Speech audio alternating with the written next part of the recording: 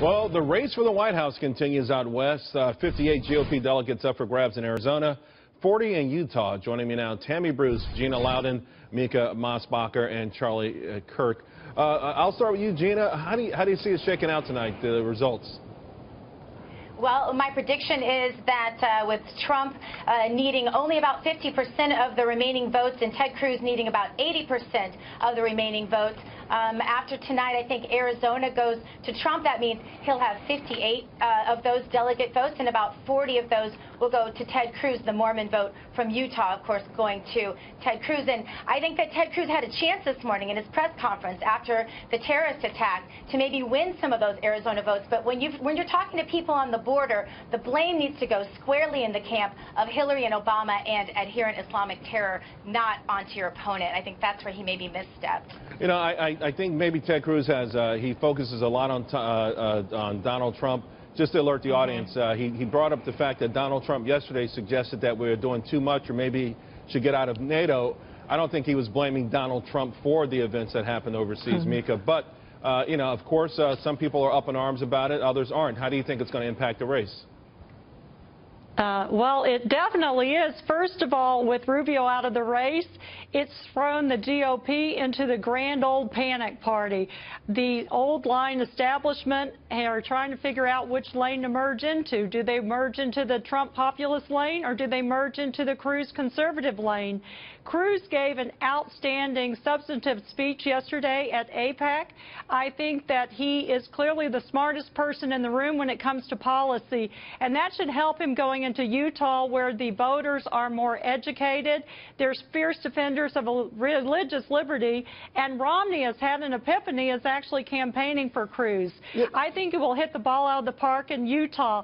I think going into Arizona, I agree with Gina. He has an uphill battle. Those are frustrated everyday working Americans who are very much for Trump. I think it's going to be more difficult for Cruz. Right, Charlie Kirk, I mean, I think almost everyone probably agrees with how the outcome could be, although there was some scuttlebutt of perhaps a Cruz upset in Arizona, but we know Donald Trump has won a ton of early voting, and we'll see what happens there. But what some are saying now, though, if Ted Cruz does well today in Arizona, it could bode well for him going down the road. Is that sort of, I don't know, rationalization, or is there something to it? No, that's definitely correct. And Cruz has an uphill climb. I mean, a lot of his more friendly states have already had caucuses and primaries. It's important to note, and I think that the party should really take a firm stance on this, whether early voting should continue in primaries. I mean, if you look at a lot of the early votes were casted 2 weeks ago when Marco Rubio is still a candidate. Now he's completely irrelevant. I'm guessing those voters would like their ballot back. So I think there's a lot to be said with early voting, not to mention the states that are coming up. Wisconsin has an April 5th primary, and then we go east. Then you have Pennsylvania, Delaware, and Maryland. Those states look to be a lot more friendly territory for Donald Trump. So I think Ted Cruz has to do very well tonight. If he can finish within 7 points in Arizona and prove that he had the late surge and then win the majority in Utah, which would then give him all the delegates in Utah, he can make a case that this is truly a two-man race. And I still can't figure out what John Kasich is doing. I think it's a two-man race, but John Kasich is hanging in there. He's something of a spoiler. Some say for the VP spot, but he's not going away either.